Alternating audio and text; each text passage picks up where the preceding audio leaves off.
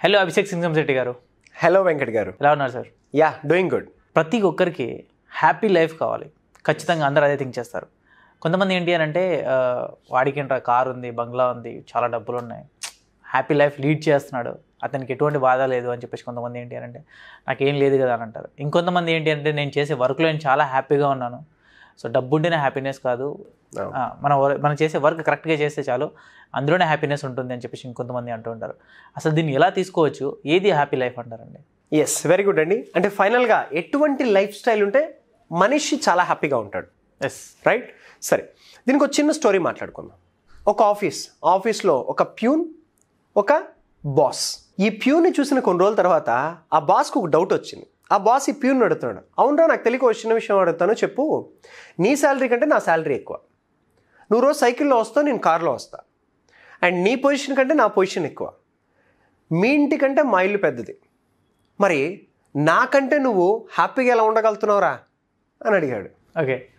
అన్న వెంటనే అతని ఆన్సరు, ఏం లేదు సార్, నేను మినిమలిజం ఫాలో అవుతున్నాను అన్నాడు. మినిమలిజం కొంచెం టర్మినాలజీ కొత్తగా ఉంది కదా. ఎస్, మేబీ మీకు కూడా. మినిమలిజం ఫాలో అవుతున్నాను అన్నాడు. ఇంతకు మినిమలిజం అంటే ఏంటి? Very simple. దాన్ని మనం ఒక రెండు పదాల్లో చెప్పచ్చు.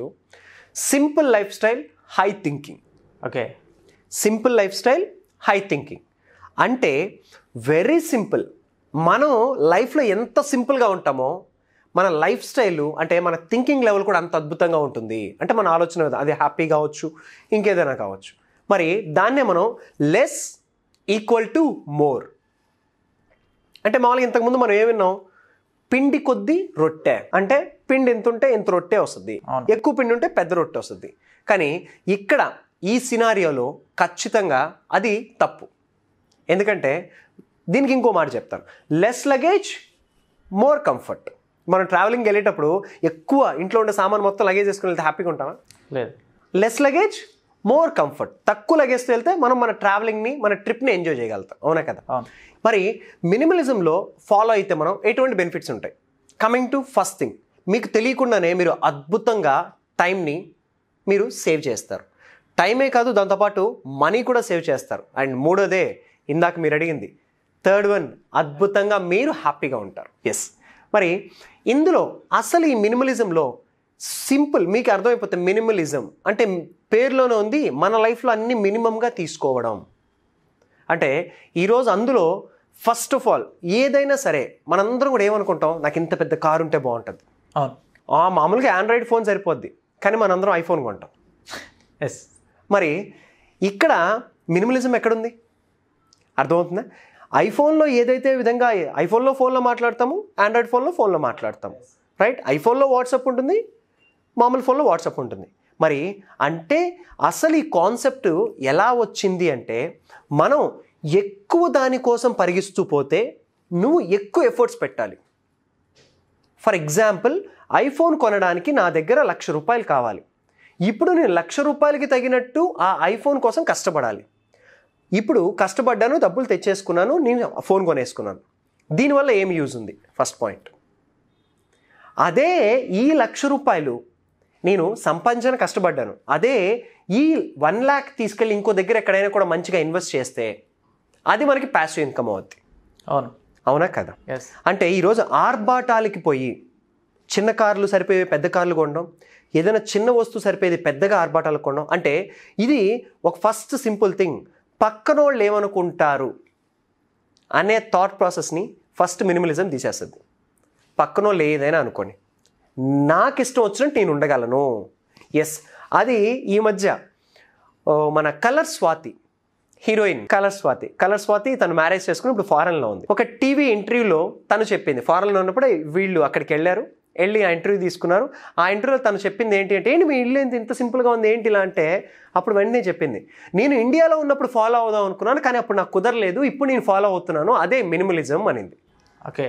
ఎగ్జాక్ట్లీ. కలర్ స్వాతి కూడా మినిమలిజం ఫాలో అవుతుంది.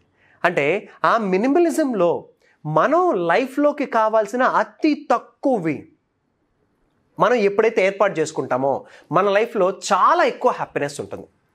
ఇప్పుడు ఫర్ ఎగ్జాంపుల్, ఇంట్లో చాలా వస్తువులు ఉన్నాయి, వాటన్నిటిని క్లీన్ చేసుకోవాలి, టైం వేస్ట్, వాటిని మెయింటైన్ చేయాలి, పని మనిషిని పెట్టుకోవాలి, మనీ వేస్ట్, అండ్ వాటన్నిటిని మనం ఖచ్చితంగా దానికి ఒక టైం ఇవ్వాలి. లేదు ఫర్ ఎగ్జాంపుల్ మనకి ఇష్టమైన వస్తువు పాడైపోతే మనం హట్ అయిపోతాం వెంటనే, రైట్? అంటే అక్కడ మన హ్యాపీనెస్ కూడా కోల్పోతుంది. మనకి పిల్ల జమీందార్ సినిమాలో ఒక అద్భుతమైన డైలాగ్ ఉంది. అదేంటి అంటే, దేవుడు వస్తువుల్ని మనుషుల్ని ఇద్దరిని తయారు చేసి కింద పెట్టి మనుషులకు చెప్పాడు వస్తువుల్ని వాడుకోండి అని. కానీ మన మనుషులు మాత్రం ఏం చేస్తున్నారంటే మనుషుల్ని వాడుకుంటూ వస్తువుల్ని ప్రేమిస్తున్నారు.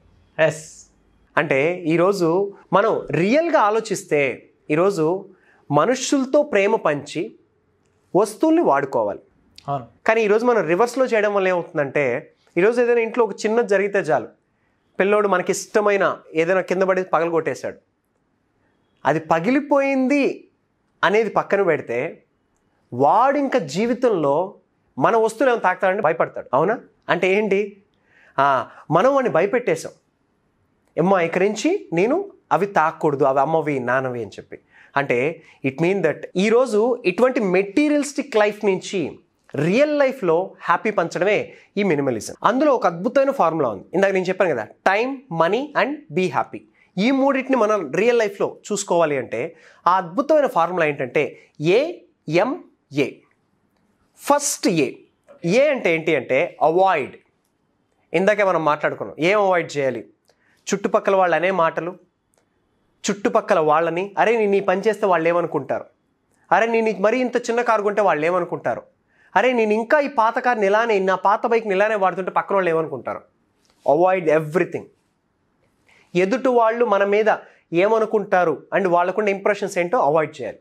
Okay. And second thing M is మినిమలైజింగ్. తగ్గించాలి. ఏం తగ్గించాలి? మన లైఫ్లో మన గోల్ కాకుండా మిగతా విషయాలు చాలా ఉంటాయి మనకు అనవసరం లేనివి. ఆ విషయాలన్నిట్లో మనం వెళ్ళి యాడ్ అవ్వడం తగ్గించాలి. మనకి ఈరోజు ఒక వ్యక్తి, ఆ వ్యక్తి నాకు కరెక్ట్గా గుర్తురావడం లేదు పేరు, కానీ అతను ఏమన్నాడంటే గత 16 ఏళ్ల నుంచి నేను న్యూస్ చూడడం మానేశాను, 16 ఏళ్ల నుంచి న్యూస్ చూడడం మానేశాను, still I'm success, still I'm earning, నా లైఫ్లో నేను చాలా హ్యాపీగా ఉన్నాను అన్నాడు. అంటే ఈరోజు అటువంటి అవసరం లేని విషయాలు, మన లైఫ్లో అవసరం లేని విషయాల్ని వీలైనంత మినిమైజ్ చేసేయాలి. అండ్ నెక్స్ట్ ఆ నెక్స్ట్ అనేది అదే ఆటోమేటిక్. ఓకే. ఈరోజు ఒక కాలేజ్లో ఒక ప్రిన్సిపల్ ఉన్నారు, ఒక ఆఫీస్లో ఒక బాస్ ఉన్నారు, ఒక దగ్గర ఒక లీడర్ ఉన్నాడు. ప్రతి పని ఈ ఆఫీస్లో ఈ లీడరు, ఈ ప్రిన్సిపల్, ఈ బాసే చేస్తాడా? చేయరు. వాళ్ళు ఆ లైఫ్లో ఆటోమేటిక్ చేసేసి ఉంటారు. అవును. అంటే మార్నింగ్ ఆఫీస్కి వస్తారు, ఆఫీస్ అంతా క్లీన్ అయిపోవాలి, ఆఫీస్లో వచ్చి చెప్తాడమ్మా ఈరోజు ఇది క్లీన్ చేయని చెప్తాడు బాసు, చెప్పడు, ఆటోమేటిక్గా క్లీన్ అయిపోద్ది, ఆటోమేటిక్గా ఆఫ్టర్నూన్ ఫుడ్ వచ్చేస్తుంది, ఆటోమేటిక్గా వాళ్ళ శాలరీలు క్రెడిట్ అయిపోతాయి. ఇలా ప్రతిదీ కూడా ఆటోమేటిక్గా మన లైఫ్లో మనం చేయాలి. అంతెందుకు మినిమలిజం ఫాలో అయ్యేవాళ్ళు, సార్ అసలు ఈ కాన్సెప్ట్ ఎవరు ఫాలో అవుతున్నారు? మీరు చెప్పింది ఏంటి? ప్రతిదీ మినిమంగా ఉండాలి. అది ఇల్లు కావచ్చు, లేకపోతే మీ ఇంట్లో ఫర్నిచర్ కావచ్చు, లేకపోతే మీ లైఫ్ స్టైల్ కావచ్చు, మీ బట్టలు కావచ్చు, అన్నీ మినిమంగా ఉండాలంటున్నారు. మరి అసలు ఎంతమంది ఫాలో అవుతున్నారు? ఆల్రెడీ మనకు తెలుసు, మన తెలుగు అమ్మాయి కలర్ స్వాతి. అలానే కాకుండా మీరు ఒక వెబ్సైట్లోకి వెళ్ళండి, www.minimalism.com అని కొడితే ఒక 2 ఫ్రెండ్స్ ఆ వెబ్సైట్ స్టార్ట్ చేశారు. అందులో దాదాపు 1,00,000కు పైగా మంది జాయిన్ అయినారు. వాళ్ళు వాళ్ళ లైఫ్లో మినిమలిజం యూస్ చేస్తూ. దాంట్లో ఒక అద్భుతమైన కొటేషన్ చదివాను, మనం కానీ ఏదైనా సరే వస్తువు 3 months కానీ వాడకపోతే అది మనకి జీవితంలో పనికిరాదంట. కానీ మనం ఇంట్లో ఏం చేస్తాం, ఏదైనా వస్తువులన్నీ కూడా తీసి బయట పెట్టేటప్పుడు ఏం చేస్తాం, ఖచ్చితంగా ఇది మళ్ళీ పనికొస్తుంది, ఇది మళ్ళీ పనికొస్తుంది అని చెప్పి అన్నీ ఎత్తి పెట్టుకుంటాం. అవును. కానీ వాళ్ళు చెప్పిన ఒక సినారియో ఏంటంటే, ప్రూవ్డ్ ఏదైనా ఒక వస్తువు 3 నెలల నుంచి 6 నెలల లోపల మనకు కానీ యూజ్ అవ్వలేదు అంటే అది మనకి జీవితంలో పనికిరాదు, హ్యాపీగా తీసి బయటపడేయచ్చు, more burden to you and to your home అని చెప్పి అన్నారు. అలా దాంట్లో అద్భుతంగా మన లైఫ్లో మనం బర్డెన్స్ తగ్గించుకొని మన simple life, high thinking life style సింపుల్గా ఉంటే మన థాట్ ప్రాసెస్ నెక్స్ట్ ఏంటి అనేది అద్భుతంగా ఆలోచించగలం. మరి ఆ మినిమలిజంలో నేను కూడా ద లాస్ట్ 1.5 to 2 years నుంచి చాలా అద్భుతమైన, కానీ యాక్చువల్లీ మినిమలిజం కాన్సెప్ట్ చెప్తే ఇప్పుడు విన్నోళ్ళందరూ షాక్ అవుతారు. మినిమలిజం కాన్సెప్ట్ ఏంటి అంటే నో మ్యారేజ్, పెళ్ళి చేసుకోకూడదు. అంతే కదా, లెస్ లగేజ్ మోర్ కంఫర్ట్. పెళ్ళే లేకపోతే లగేజ్ ఉండదు కదా, పిల్లలు ఉండరు కదా. ఎందుకంటే కొంతమంది పెళ్లి కోసం వెయిట్ చేస్తున్న వాళ్ళు బోల్డ్ ఉంటున్నారు. ఎగ్జాక్ట్లీ. కానీ ఇప్పుడు నేనేం చెప్తున్నానంటే, మనం minimalism as it is follow అవ్వాల్సిన అవసరం లేదు. కానీ మినిమలిజంలో ఉన్న ఎసెన్స్ తీసుకొని ఇప్పుడు చూడండి, ఆటోమేటిక్ చేయాలి మన లైఫ్, ఎంత టైం సేవ్ అవుతుంది, రైట్? మినిమైజ్ చేయాలి మనం. ఇప్పుడు మన లైఫ్లో అవసరం లేనివన్నీ మినిమైజ్ చేస్తే ఎంత బాగుంటుంది. కొన్ని అవాయిడ్ చేయాలి, చుట్టుపక్కల మన శత్రువుల్ని, మనకు అనవసరమైన మాటల్ని, వాళ్ళని వీళ్ళు అవాయిడ్ చేయాలి. చూడండి, ది 3 ప్రిన్సిపల్స్ మన లైఫ్ నెక్స్ట్ లెవెల్కి తీసుకెళ్ళడానికి ఎంత అద్భుతంగా మనకు వస్తుంది, రైట్? అంటే అటువంటి ఈ విషయాన్ని కూడా నెక్స్ట్ లెవెల్కి తీసుకెళ్లాలంటే ఖచ్చితంగా మన లైఫ్లో మినిమలిజం అనేది చాలా అద్భుతంగా యూజ్ అవుతుంది. నేను కూడా దాంట్లో నా సర్టైన్ రూల్స్ అండ్ రెగ్యులేషన్స్ కొన్ని పెట్టుకొని ఫాలో అవుతున్నాను. Really I'm saving lot of time. Sir, చాలా మంది వరకు మీ సెషన్స్ కోసం అడుగుతున్నారు, కొంతమంది ఆఫ్లైన్ ఆన్లైన్ సెషన్స్ అడుగుతున్నారు, ఇంకొంతమంది అంటే 1-on-1 కౌన్సిలింగ్ కోసం అని చెప్పేసి చాలా మంది అడుగుతున్నారు, కింద కామెంట్స్ కూడా చేస్తున్నారు. అండ్ కొన్ని colleges and schools and greater communities, real estate ఆఫీసెస్లో కూడా మీ సెషన్స్ అడుగుతూ ఉన్నారు. సో మీ సెషన్స్ కావాలి అని అంటే ఏ విధంగా ఉంటుంది, మిమ్మల్ని ఎలా అప్రోచ్ అవ్వచ్చు అంటారంటే? వెరీ సింపుల్ అండి. ఇప్పుడు వెంకట్ గారు చెప్పినట్టు ప్రతిదీ కూడా అవైలబుల్లో ఉంది.